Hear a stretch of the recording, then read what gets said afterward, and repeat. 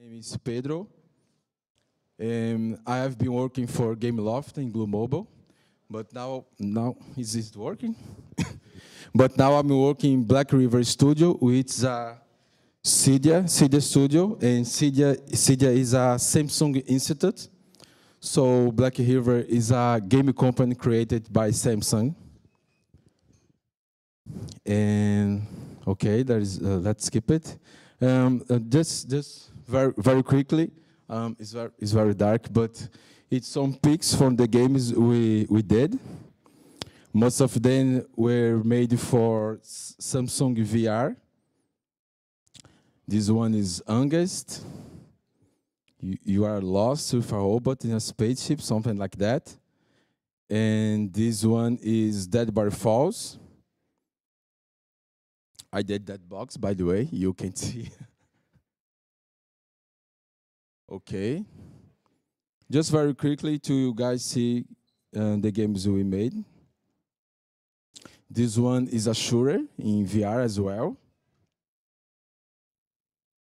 Rococo is an investigative game. You are dead, but your spirit wants to know who killed you. It's very interesting. Jake and Taz, it's a game about photograph monsters. It's for kids. Maybe our most beautiful game, I don't know, because of the colors. So, hard surface techniques for fast concept and prototype. Why we are discussing this? Because there in Black River Studio, sometimes to convince a game designer or a art director, we have to build a fast hard surface. Let's forget that box cutter and hard ops is real, okay? Because it's very hard to convince a big company like Samsung to work with other softwares. I'm there more than 2 years, and it was very hard to convince them to work with Blender. But I won this battle, and now we are using it. So we are discussing it because hard surface is in many scenarios, fantasy, sci-fi, cartoon, realism. Wherever you are doing, you have some hard surface to build. And I'm still, especially there, I see lots of artists are still struggling to do hard surface fast. And as I want to say before, rapid prototype is a daily necessity because game designers don't know how 3D works, and they had the idea, but they know how to do, so we have to do fast. Sometimes we have less than 1 day to build something. They start testing Unity or Unreal Engine. And because Blender has the tools for that, and then I have selected 4 techniques that I used a lot there. You may think that they are, how you say, they are basic, but they are very useful. The first one, I think, is the most common technique, is Boolean plus a tuple, which means, let's say, I want to build this torso from K2SO, which were done entirely in Blender, to convince my boss, by the way. So the technique I used for this part was to build a basic modeling. I have a mouse here. So I did this basic modeling, and I created these geos for difference, for subtracts. Then I have the form, the shape I wanted. And before that, you do the hair topology, which, if I can say, it's a pain in the ass. You have to have a lot of patience to do that. In case you guys don't know what hair topology means, I did this quick GIF just to show the process. The process of hair topology, who doesn't know, is to redesign the topology of the mesh. But the good thing here is that in this technique, you already have the form, which is the worst part to do. So using this technique, you achieve the form, then you redesign the topology after. It's a good technique. I like it a lot. It's not the best for fasting prototype, but the result is very nice. A lot of parts of this robot were made using this technique. I don't know why the JPEG is so bad here. Okay, just a cycles render. I did this render to show my boss because he's a, I don't know if I'm saying correct, but he's a Maya alienist. He likes Maya, Maya a lot.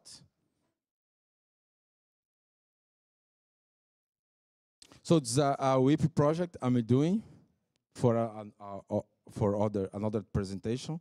I'm a huge fan of Daft Punk. Then the helmets were made using this technique, booleans and topology. So let's talk about pros and cons because it's important. Boolean 2 is a fast way to achieve a complex form, which is the best part of it. And Boolean modifier, oh, I think it's not correct, the word there, but Boolean modifier allows to control every operation step, keeping it alive, which means, let's go back here quickly. Oh, it's a little bit slow. Let's wait. Oh, I think.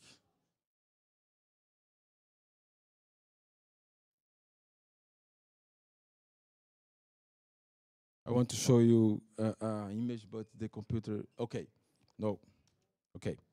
Which means this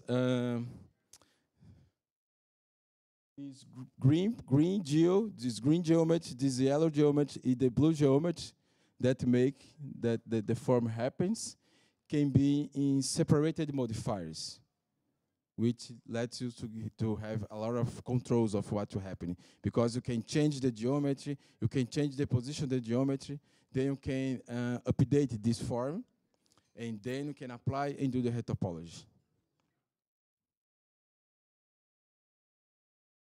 The cons of this technique is that Boolean results in bad mesh.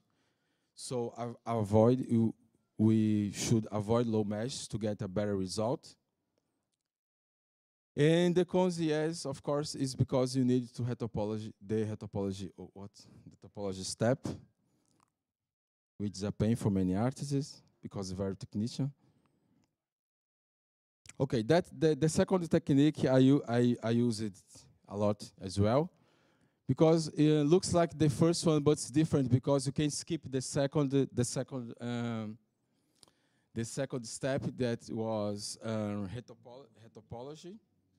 You can skip directly for bevel node, which means the process is like the same, but you do the basic modeling, you create the geos imagining the result you want, but in the end, you don't need to do topology. Some artists think they can use a bevel modifier to do their jobs, but they don't. But won't work because the topology is so messed up. Oh, the topology you can see here is so messed up that bevel can't work. So I found this way, use bevel node. You can see here the messy topology, but in the render you have a good result. And the secret is to use, okay, maybe you can see, but you can use a bevel node in the plug it in normal. This is a principal shader here. And I have a GIF for you. Okay. Here you can see the crap mesh. I don't know if I can say that word, but the mesh mesh. But here you have the node. And you just plug into normal. Always use 16 samples, I mean. Then you can see the result instantly. It's a great result. Even if you can see that part, I'll go back one slide to show you. If the computer allow me.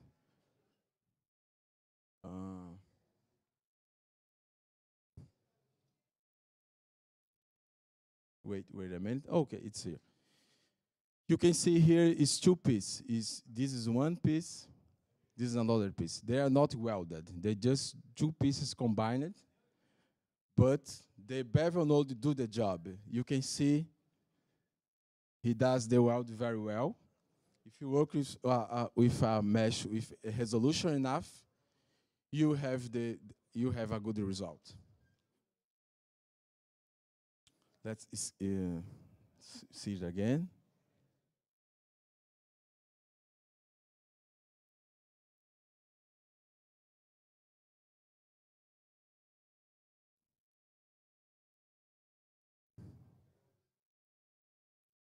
You may think it's not necessary, but when you work with game design, I don't know if there is a game designer here, but in Brazil, many of game designers, they don't know how 3D apps works.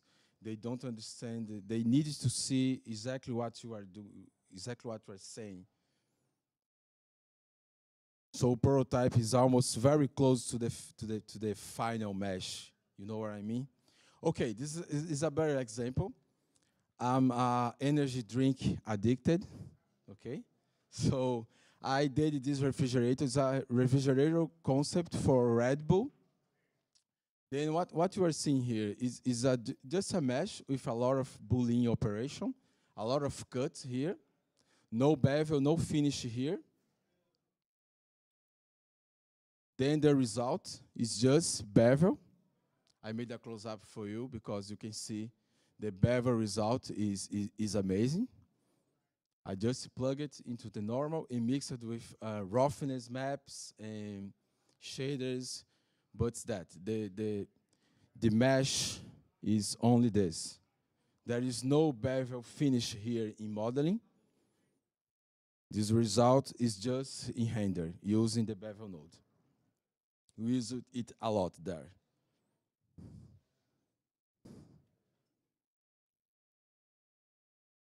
Again, I will say you may think this, oh, let's go back here.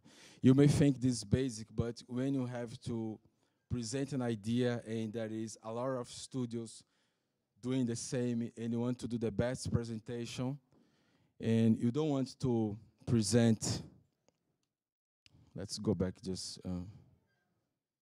you don't want to present something like this and say, hey, I was thinking something like that. No, you want to present something very close to the finish, very close to the real idea you want to present.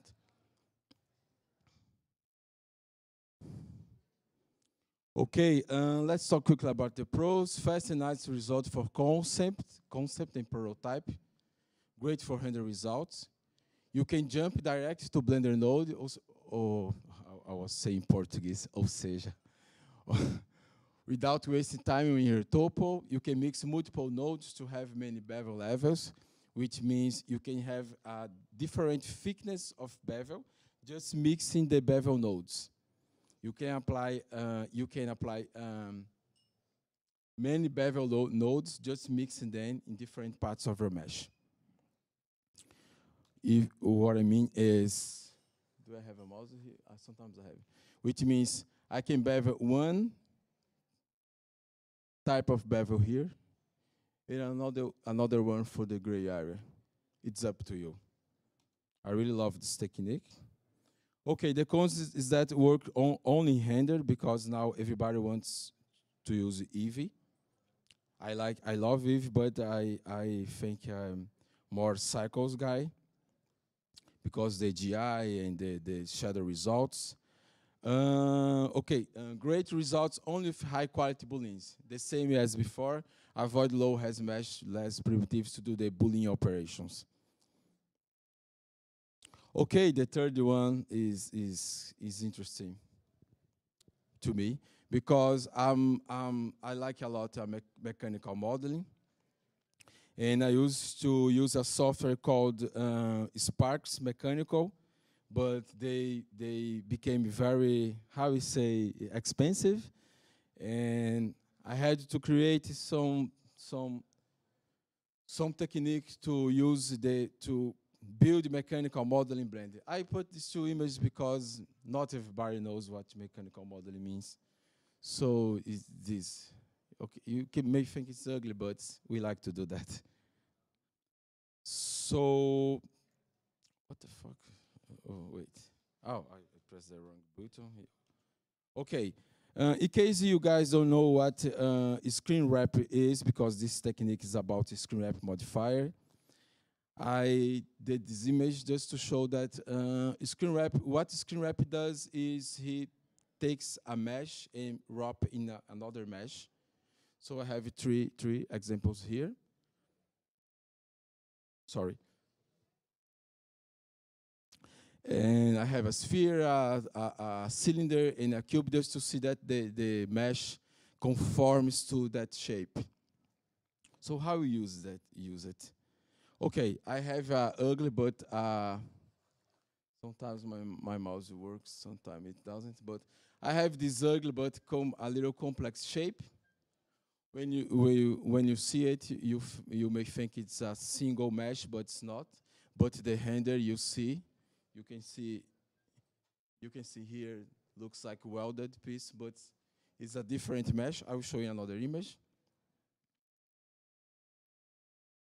Just show quickly how it works, but before that, I will show that. Okay, you can see is a different mesh with different topologies. Okay, you can see a Z-fight problem. Do you guys know what Z-fight is? Okay, Z-fight, you can see the guys are fighting here, but in the render, you see the result. And it's the same in Eve if you want to use this technique. Just be patient a little.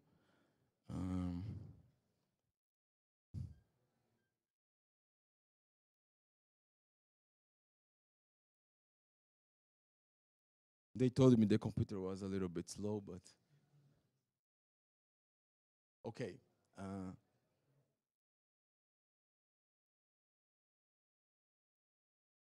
It's a GIF. It showed. Let's just wait 1 second.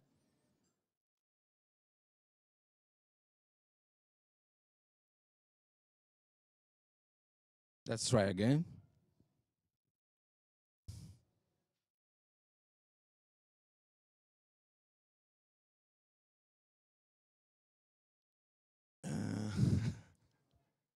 There is no tequila for this moment.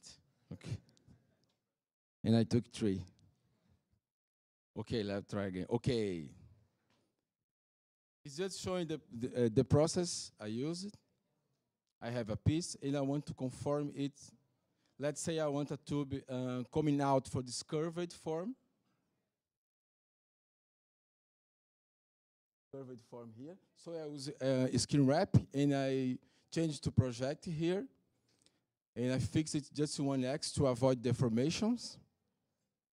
Then you can see.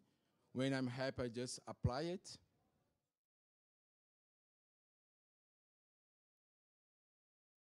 Okay.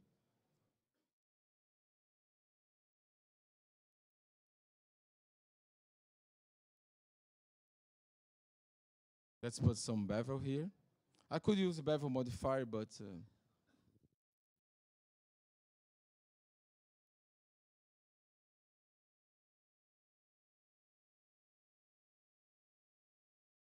I'm going to put some smooth groups here. You can see the fighter happening here. Then I'm going to clone the same material. And now test the render. Sometimes in viewport, you see some lines because I don't know if viewport is accurate, but in the end, the result is perfect. Why I'm showing you guys this? Because when you start doing Hardsurface, I did this. I can talk for me. You can do everything in a single mesh. So it's starting to struggling with edge loops, mesh resolution, a lot of this shit. But here you can see is a lot of different meshes with different topologies, different resolution. where you take a look at the viewport preview, say, Jesus Christ, it's not happening, it's not working. But if you try Eve or, okay, Eve or cycle, which I prefer to present an idea, I prefer cycles because GI, shadow resolution, that kind of stuff. You see the effect is perfect. And to validate that technique, I used the CAD modeling. I did the same thing, and I studied the way the CAD modeling does the how you say the weld. It's like that. He's project the form, then he starts to extrude. So let's see a cool stuff, because I know this is boring. Okay, this is just to show if you think texture will be a problem, because we have a lot of meshes here. After struggling a little, I discovered this technique that you can use in texture coordinate. You can select just one object, then you can use procedural texturing to do whatever you want. We all know how powerful procedural texturing is. I will show you a good example of that. So, cool stuff here. I emailed this guy, Rolf Bartz from Ubisoft, but he didn't answer me at the time. So to validate the technique, I decided to do this robot. I liked it a lot when I saw it on ArtStation. Then decided to build it using these techniques. Okay, nothing unusual here. So I think it's gonna cry right now. I mean the computer.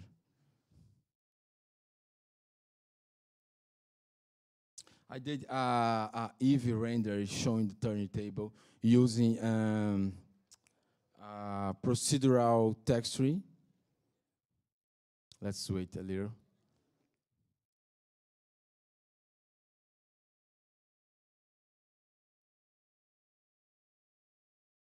I wait for a few more seconds, but I have some images if the GIF doesn't work.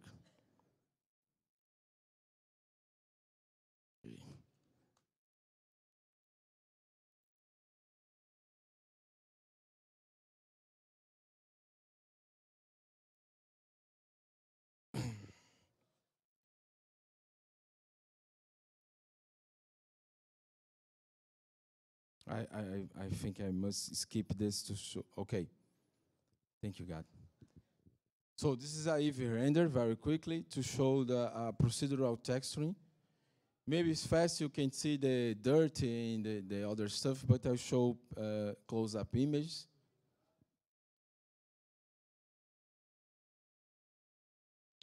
Let's see the images. Okay. It's a cycle render using a HDR map.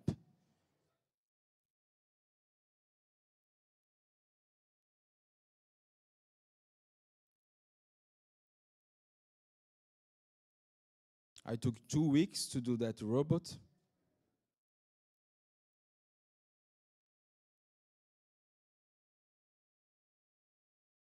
You can see in that part okay.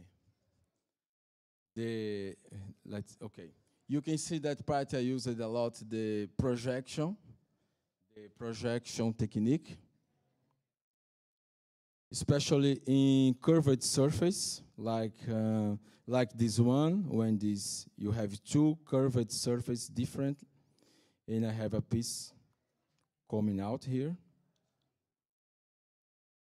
Even for, how you say, depression, holes, you can use the technique, you can use you can build the CAT, the cat word, then you wrap, you do the boolean, then after that, you can use the bevel node, you can use the bevel manually. But you can see the result works just fine. I used both procedural texturing and normal texturing for roughness.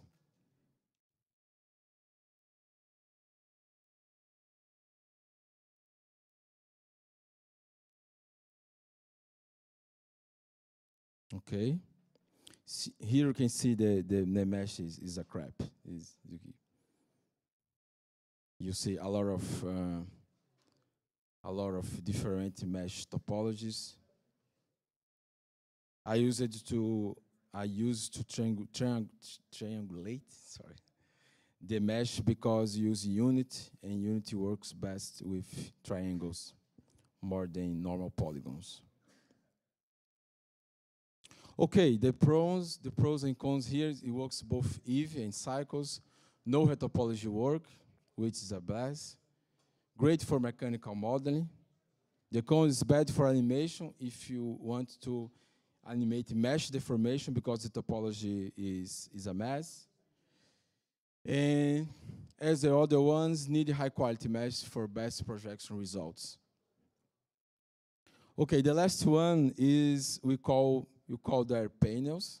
I don't know how you guys call this, but what is panels? Where is my mouse? Okay. Okay, panels that crazy thing that happen that make you think there are two pieces assembled, but you can do that in one piece. You see it a lot in sci-fi stuff. Let's see how it works. I'll be quickly. Let's wait the computer to process the GIF.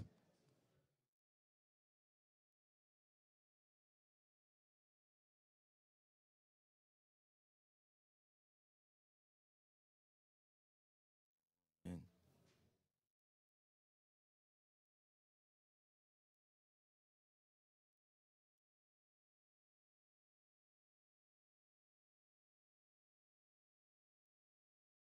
this one is very useful. Do you guys want to make me some question? That's the time because computer is thinking.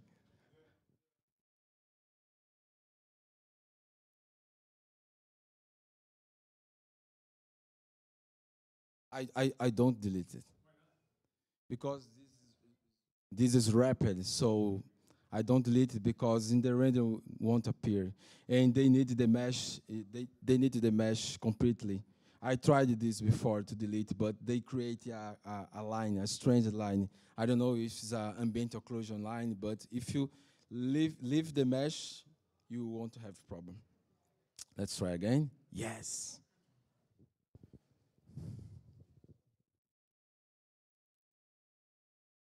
I learned this technique. I, I, I, I did a course in CGMA from a guy from Electronic Arts that made a lot of Star Wars weapons, but he taught me that in 3ds Max. Then I find a way to work in Blender. You can see instantly, we see a crazy result. I will explain how it works, but you can see you have a solidify and a bevel modifier here already in the mesh. I'm going to do a circle shape.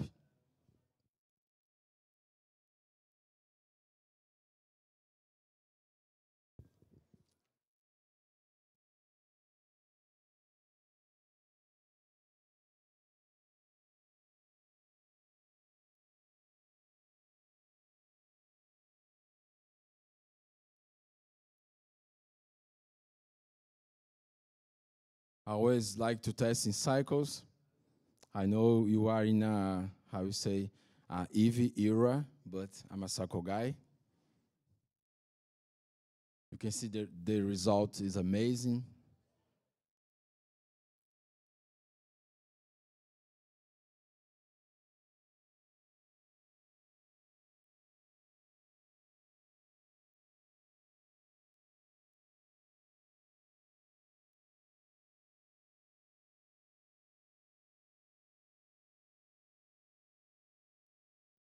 The secret here is when you create the edge loop, I have to mention that because I almost forgot. You have to split this edge loop. When you split the edge loop, you create one vertex over another. Then the solidifying bevel starts to work. you can see I create the edge and then I split. Just press V, enter.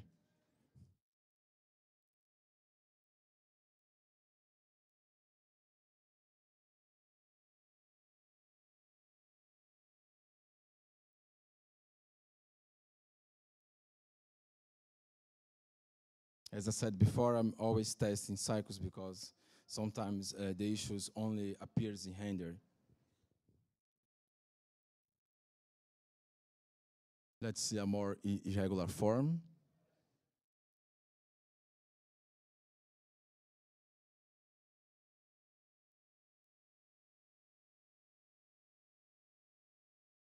So, as I mentioned, solidify. Sometimes thickness in a negative value, but always in a little value. And bevel always in angle, always in angle. No need to create sharp edges or that kind of stuff. And for me, it's enough to convince the guys that you need the panels more. So another example where I could use it in the K2SO.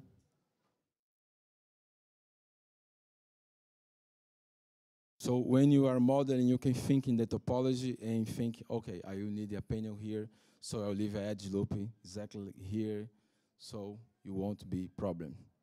And you have controls because if you use the modifier, you can control everything. So some renders, see the result.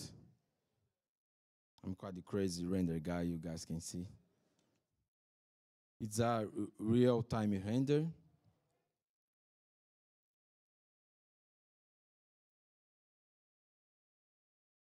So the pros and cons.